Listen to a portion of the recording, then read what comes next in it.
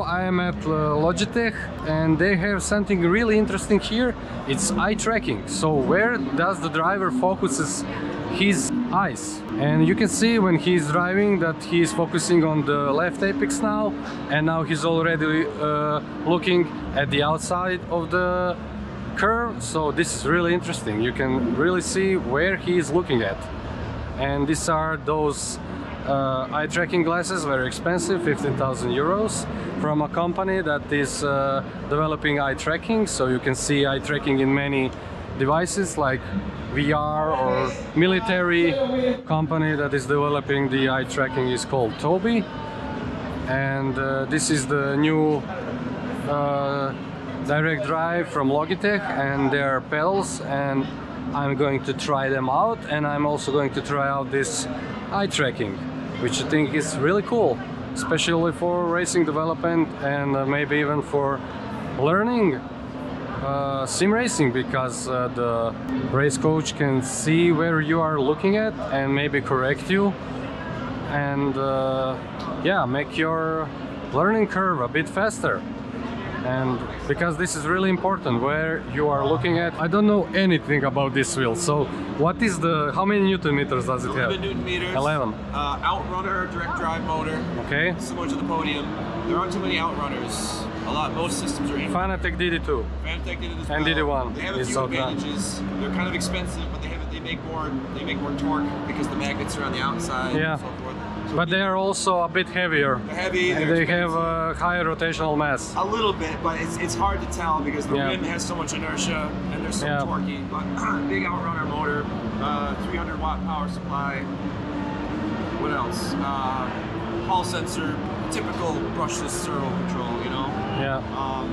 And then and you said about wiring from the wheel to the internal clock spring. So there's a FFC cable that goes through the axle of the motor, and then in the back it's the same system you have behind the wheel of your car. Yes. It's wound up in a cassette, around and around and around, and it just kind of opens up and closes.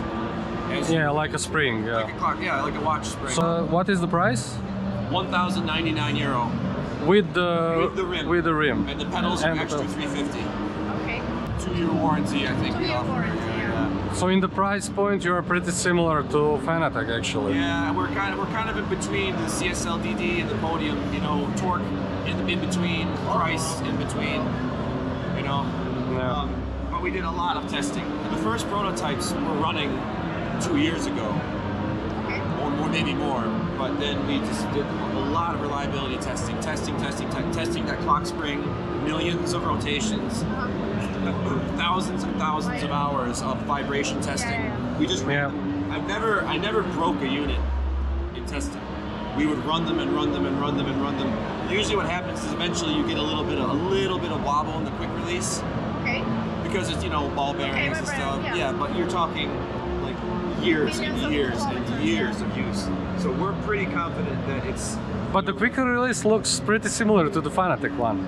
Look, they're all kind of work the same. You know, well, it's the ball bearing style. There's also the kind of the tombstone, the trapezoid style. Yeah. There's the spline style. It's a typical ball bearing quick release. Yeah. But we chose. I think it's good design, but the tolerances need to be really tight. Absolutely, they do. Yeah. So these are the glasses that are doing the eye tracking.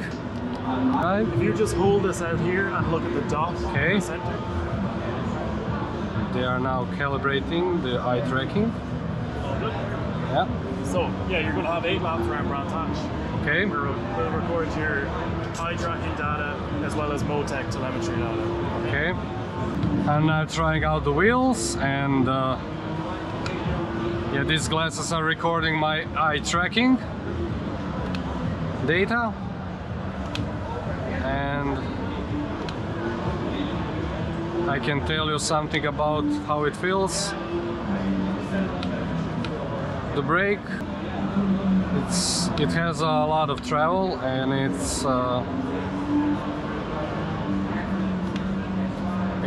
feels springy.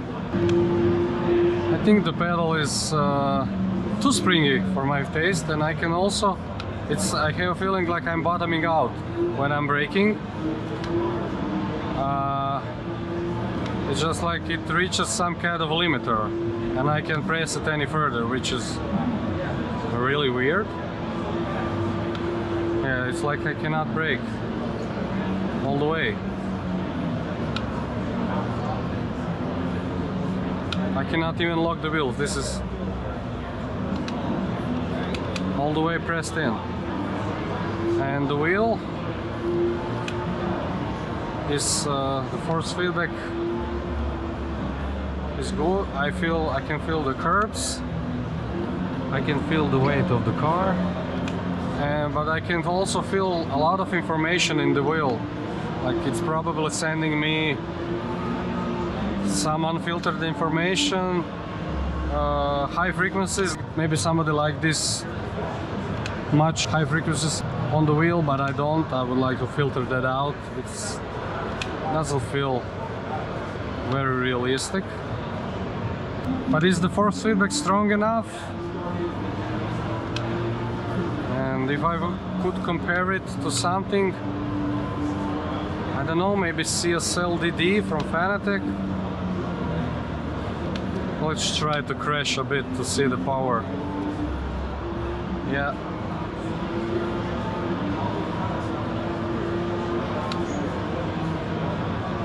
Yeah. Well, it is comparable, I would say, to Fanatec CSL DD. Maybe the closest thing, considering the strength itself. Maybe it is a little bit more powerful, but I can't tell because maybe I didn't reach the full power yet. But I can feel the curves really nicely on the wheel. And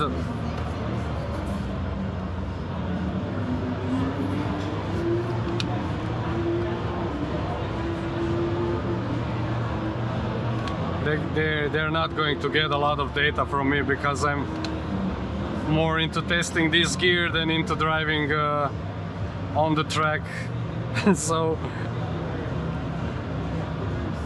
I'm driving chaotically right now. The shifter feels nice on the wheel. So if I would have to say something to conclude this review, is this wheel good enough?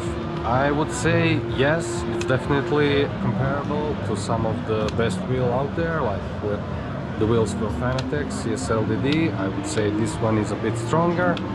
All that you need to feel is there. I think with a little bit of tweaking you can get a lot.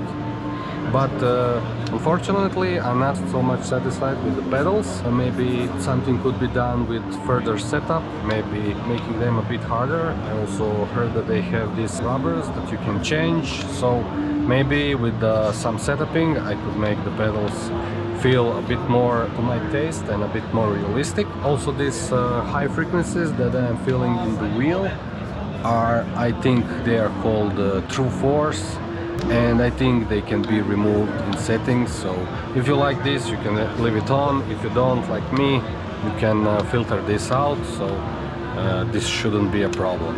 Overall, I think it's a good product. They say they've had a lot of testing, so it should hang out there for a long time. I think the quality should be there. They are a serious company. But considering the price, I don't know. It's up to you to decide. I think my opinion is that the price is pretty steep. They could have gone a bit lower with the price. They are competing with Fanatec, obviously. They are putting themselves somewhere between CSL DD and DD1. But I think their price should be a bit lower if they really want to compete with the Fanatec. Because honestly, if I would compare this pedal that are costing $350 to Fanatec V3s that are similarly priced, it's just uncomparable. The Fanatec V3 are really destroying this pedal in every single manner. They are just better pedals overall. So that's that. I think the G25 is a legend of a wheel, and I never managed to broke a G25, but I must say the G27 is not that good of a wheel. It has these helical gears, but it introduced another problem where the axle of the motor was going like like this. QR. Yeah, and then it was like. Yeah, I just fixed that. We for the G923, same problem. They have bushings in the motors. Yeah. We put we just put a front ball bearing. And that was so long time ago, and I knew it was like moving from G25, you could feel the gears, and then G27 was like, oh, this is so smooth. Yeah, this is great. Yeah. And then it was not so much pronounced at first because the wheel was new, but then it got even worse and worse and worse. Yep. And then I had it on warranty. And very much known issue. It's the number one complaint of the G923 or whatever is that knocking sound. Yeah. And then there's lash in the gears, but that'll never go away. So there's always a little chatter, but that clunking sound we finally fixed it. You fixed it. Yeah. You fixed it. Well, yeah. They said, can you fix it? I said, put a ball bearing in that and it'll go away. So now, of course, it went away. Yeah, simple fix. Simple, yeah. Simple things. Yeah.